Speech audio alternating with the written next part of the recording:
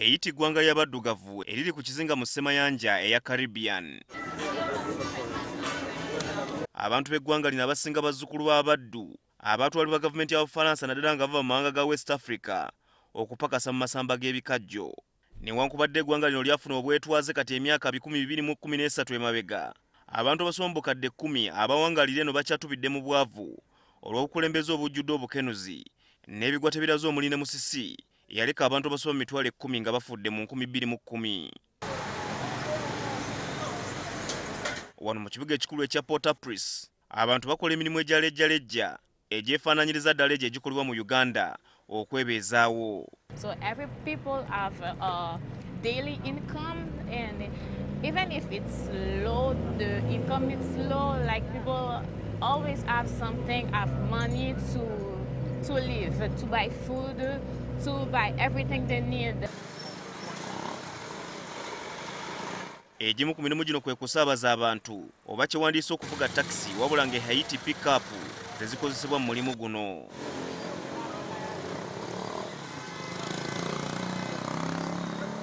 Zino zaakazibwako erinnya erya tap-tap era ng'abantu 14 be bazituulamu kyokka nga tezibeera na kondakita wamu ne siteegi ez'enkalakkalira.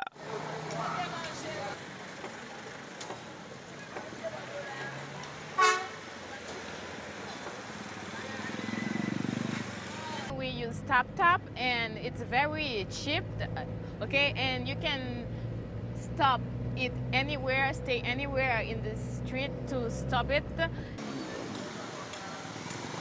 Okufaananira ddala ne Uganda, omulimu omulala ogwettanirwa naddala abavubuka kwe kuvuga boda abeeno ze bayita moto taxi. Enneeyisa y'abantu b'e Haiti yeefaananyiriza ddala eyo gy'osanga mu bifo by'omugotteko mu Kampala omuli okumansa kasasiro n'abantu abamu abafuuyisa ku makubo. Olw'embeera eno bannansi abamu eggwanga lya Haiti baalidduka mudda ne beeyuna amawanga omuli Chile, Brazil ne America okunoonya ensimbi ssaako n'obulamu obweyagaza. No work. Most people don't have no job. Most people now they try to move the country to go by Chile, to buy Brazil. Every day they take a plane to make a living.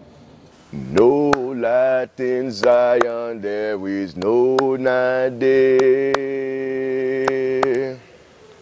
Oh, hallelujah, there is no night there. Wadde embeera Haiti mbi, Speed King omu ku balasita abayimbi agamba nti singa embeera y'ebyobufuzi eterezebwa wamu n'okwongera okusomesa abavubuka oba oliawo obulamu bwabwe buli beeyagaza gye bujja. Like I say, Haiti is the art country. There's a full art in Haiti. There's plenty music. There's plenty life in Haiti. But at the same time, the most important thing what we need right now as a people is education. Ebirala ebisinga okwewuunyisa ku ggwanga lino erya Haiti nti kikutwalira essaawa 3 zokka okutuuka mu ggwanga erisinga obugagga mu nsi yonna erya America. Naye abaawano obwavu bukyabayo nka butaaba. Herbert Zziwa, NTV, Haiti.